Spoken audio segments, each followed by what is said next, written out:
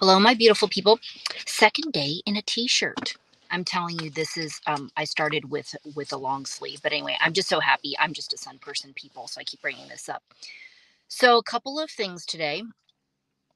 I thought I would mention, though, I'm wearing this kick-ass Magpul hat, which basically is firearms accessories and different things. And for those of you still who have never learned to shoot or anything like that, um, which is fun once I learned as an adult and got over my fears. That is for another show that I did, actually. I think it's under Nora's personal empowerment journey. You can go listen to that more, which I think is fascinating because since I do feel like I was sheltered growing up in Pennsylvania, even though my dad knew how to shoot a gun, like he never showed me. And there are still a lot of people out there that not only are very fearful, they have their own opinions and things regarding guns. But if you go grow up like a lot of people in the country and just in that lifestyle, you kind of obviously are already familiar with it. And it's just can be a fun hobby to people or whatever. You don't have to hunt or whatever, right? So basically, overcame that fear. And when I overcame that fear, I realized how much of it was in my head, a lot of it, right? Because the stuff you see on TV, it makes you fearful. And so it's a very important lesson for me to learn. Like, wow, that's not what I thought. So you can go listen to that. I think I titled it under there, though, like overcoming my fear of guns. So anyway, I don't shoot very often or anything like that, but I like wearing the apparel and different things like that. And I got to look for that video. There's one of me shooting a rifle. I do a pretty good job at. So I've done that and shotgun and but yeah, all the technical stuff and whatever. I'm not an expert, people. Anyway, it's very empowering for me in life to learn.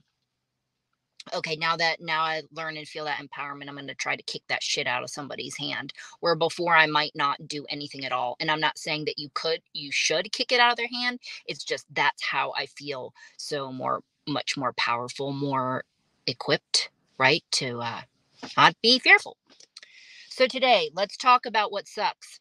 I don't always talk about this so much, but this is why I called this educating oneself, because people, every time I go into a situation, now, I want to say, like, I keep referencing back to I'm not a dumb bitch. And I'm using that reference in that term because while I related it to my confrontation that I had with my family member, that got in my face, I still feel like when I'm not educated and basically ignorant, right? I don't know what's going on with whatever life situation. I just keep walking away saying, like, I'm not a dumb bitch. And I don't mean it like that so much. More so is that I don't want to be dumb. I don't want to be ignorant about a situation like this home purchase. So that's what I was going to say that sucks right now is that we are in no rush, but in the meantime, while I am learning, my research is I've already dealt with this other broker in the past. And basically, I'm exploring out there what's called competitive loan quote.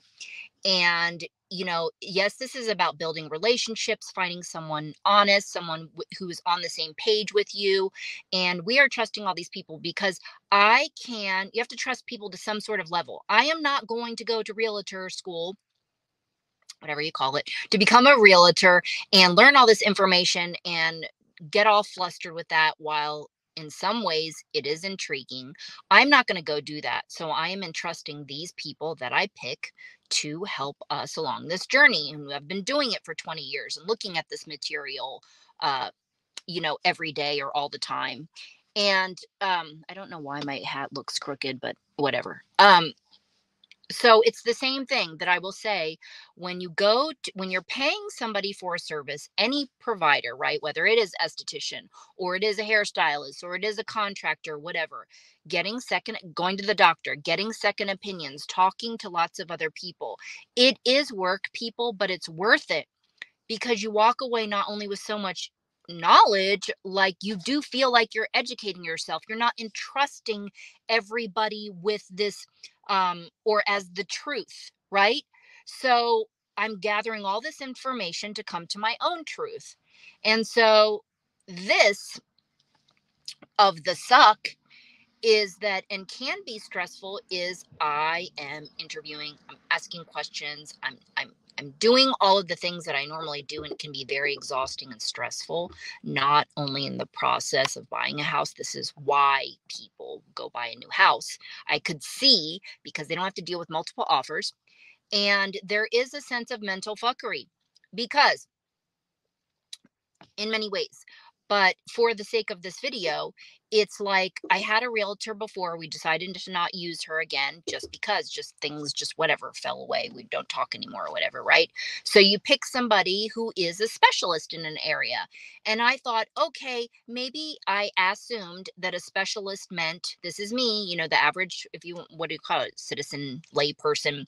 When you pick a specialist, they might hear of some things before they come out in the market, right? They can give you a heads up or whatever it is, or, they know about the area, they know, about the soil and different things and whatever it is, because we're looking for more country.